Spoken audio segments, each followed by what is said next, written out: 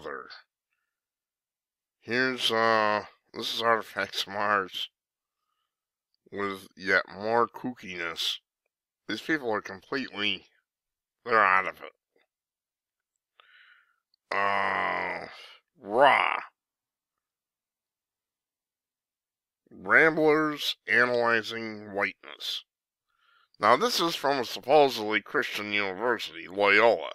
They're not Christian.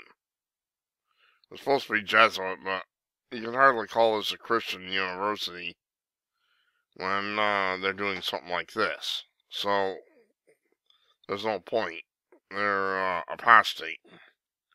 The purpose of RAW is to create a closed space on campus for self-identified white students to engage in dialogue about their own racial identity through a series of 6 workshops.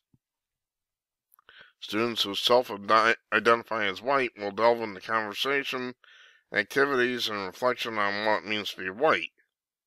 Aimed at further understanding, development, and competence, RAW will allow white students to begin the journey of operating in solidarity with others and their privilege. Unbelievable. RAW is an affinity group for white students who have passion for ending racism, who have anger and confusion about institutionalized racism, who have guilt and hope about internalized racism. Unbelievable. And have questions about race they are afraid to ask. It is a place for white identified individuals to examine what it means to be white, to be critically reflect on themselves, on their actions, and work to identify and confront racism in schools, society, and at Loyola University, Chicago. Unbelievable. Sidebar, if you're seeking better understanding about programs like RAW, why programs like RAW exist, no, I don't need any understanding of that. It's cultural Marxism, and the difference between white affinity spaces and white power groups.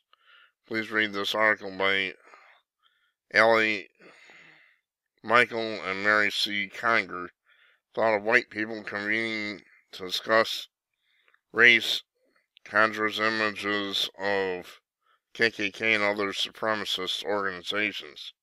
How ironic, given that white people routinely gather in monochromatic groups to discuss just about everything except race in our segregated society. Segregated society?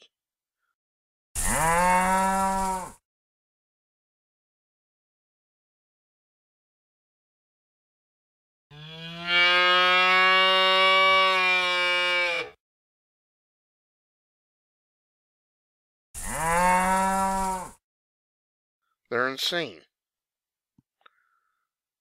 I work in a factory where there's everything you can imagine.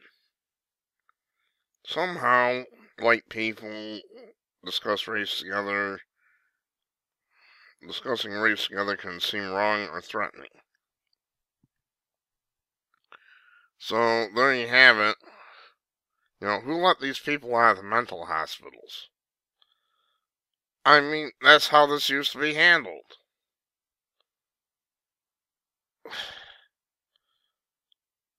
If you're delusional like this, you would be put into a mental hospital. But I guess times have changed. This is very massive delusional. I'm not a psychiatrist, so I don't know, but it's some kind of mass delusional psychosis. I don't know. But it's also, like I said, cultural Marxism, which amounts to the same thing. Unbelievable. I'm Artifacts of Mars with your daily dose of weird. Thanks for watching.